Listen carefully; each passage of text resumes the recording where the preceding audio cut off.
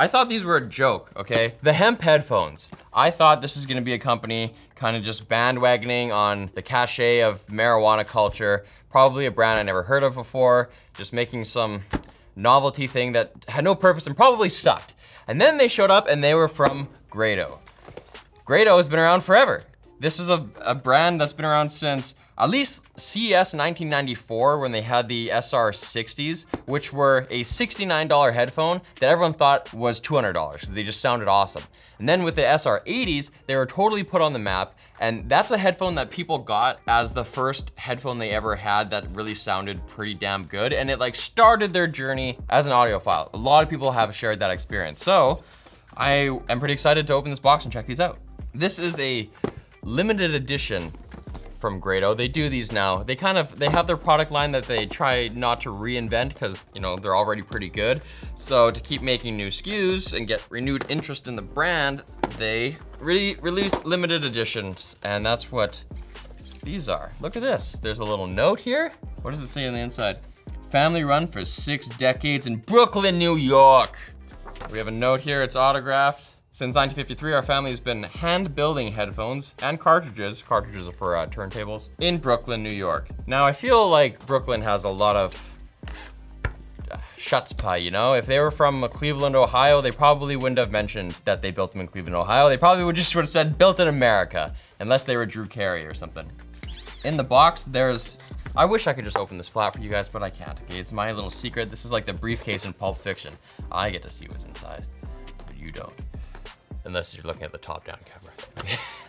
Okay, there's not a lot going on in here. There's the headphones and just some foam. And then a box with some extra paragraphs that just talk about listening to music too loud. So we're not gonna pay attention to that. Here they are. First thing I notice, wow, this is a girthy low gauge cable. Terminating in a 1/4-inch jack, but fortunately, you know, if you're a little scared right now, don't worry. It pops off. They just give you a free adapter in the box and you can use your, well, who am I kidding? Nobody has this anymore either, do they? Bring your own dongle. These cables from Grado, they contain 8 conductors within, so just imagine 8 different copper strands inside here. The plastic is basic. It's not like a braided cable or stylized anyway, but it's nice. Splits off and connects to the ear cups, which rotate there's really no limit. The limit is just the tension you get from twisting up the wire. That's pretty cool. You can put them on your shoulders. They can rest there.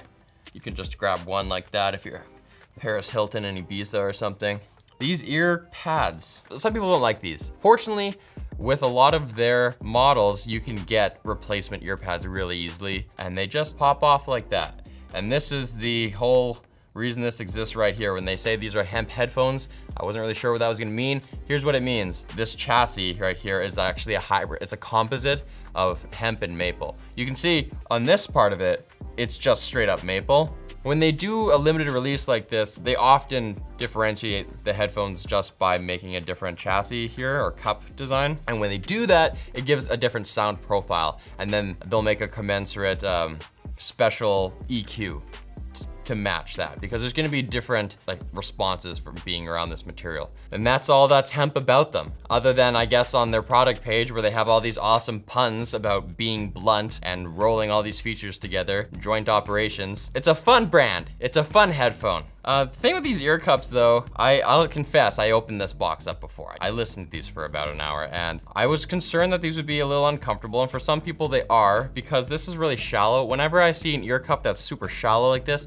I know that my ear is gonna be touching the driver. For me, particularly my left ear, that can become uncomfortable, but these weren't too bad. I was also concerned with the headband. This is a leather headband. It's pretty thin. There's not like a big cushion in there, and I thought that that would be digging into my skull in short order, but it didn't.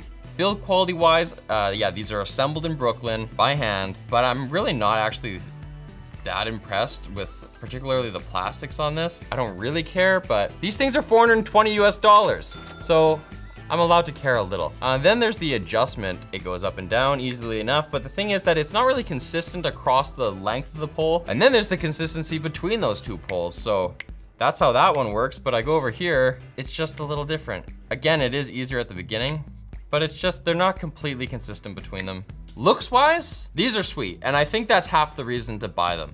They do sound good, and we'll talk about the sound more in a minute, but I think a lot of people who are attracted to this headphone are gonna be people who are kind of minimalist, who have some cash to spend on headphones. They wanna wear them outside, you wanna wear them when you're riding on the bus, but you don't want to wear or listen to beats, but you still wanna listen to something that's kind of minimal. This is an on-ear headphone, and they look cool. They look beautiful. Lots of their special editions and even their regular lineup of headphones look beautiful. You can tell a lot about a person who's wearing these headphones, and I think they're half the price of admission is just for the minimal aesthetic that you're getting here. Let's talk about the sound now. Right after this message from our sponsor, Private Internet Access. PIA helps you access services and websites as though you're in a different country, mister. It encrypts all your internet traffic and uses a safe, protected IP. You can connect up to 5 devices at once, including clients for Windows, Mac OS, Android, iOS, and Linux. So try it risk-free with a 30-day money-back guarantee at the link below. Okay, whoop. Oh yes. They're very playful. They're really nice. They're smooth. These are really flat sound across the whole frequency range.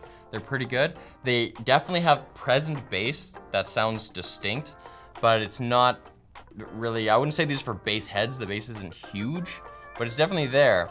The only time in my listening experience that I was kind of disappointed was someone was playing a really high-pitched harmonica, and that just super high wheezing kind of made me wince. It wasn't at the point where I had to turn it down or anything, but I was like on the brink there. So look out for the highs. But overall, these do sound great. One thing that's surprising is that these headphones are kind of rare in that they're open-backed, but they don't leak a lot of sound. I asked Alex, who sits near my desk, whether he could hear them when I was listening at a volume that I would say is louder than I would normally listen to. He could not hear it, so he got up from his desk and walked pretty close to me. We had masks on. He never was able to hear my music out of these, which is pretty crazy. I would definitely recommend wearing these in public. I wouldn't wear them to the gym though. One other thing about the build is the caliper pressure. The force going this way to keep them on my head is, for my size head, very comfortable. They're not too tight, they're not too loose, but they are a bit loose. I just did my hair, so I don't really want to headbang, but if I did, they're gonna fall off. They're not on there that tight. They're easy to wear glasses with. My glasses went right on top. I didn't have to tilt them at an extreme angle or anything like that. One thing I wonder about though, is there used to be a problem that a lot of Grados suffered from where people's hair would get stuck inside there. And I guess this is related to the fact that they're open back, but your hair would go in there and you'd notice because it would actually start to affect the sound. If you just Google Grado, G-R-A-T-T-L-E, or you'll see lots of examples of this, and there's actually a bunch of forum posts of people describing how to fix this problem, which is you actually take one of these off and then use your mouth to suck on the driver in a circular motion going around, and you can actually suck the hair out and get a mouthful of hair. It's not pleasant, but it works. And don't put your whole mouth around this like a bong, okay? I know it's the hemp headphone, but just maybe use a straw or something, okay? The drivers are matched. That means that they do testing to make sure these sound equal to each other.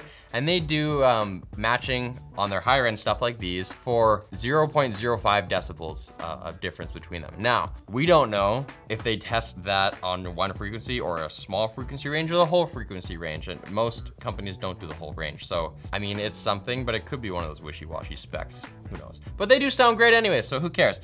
420 bucks.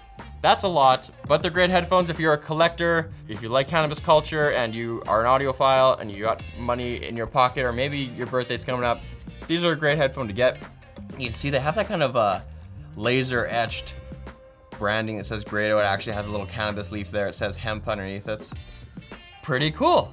When you're buying these things, you can see on their site that they also have offerings for stands that cost between 150 and 175 US dollars. Frustratingly, there's no picture of these stands, and another option to have the cable terminate in XLR for an extra $175. Holy sh**.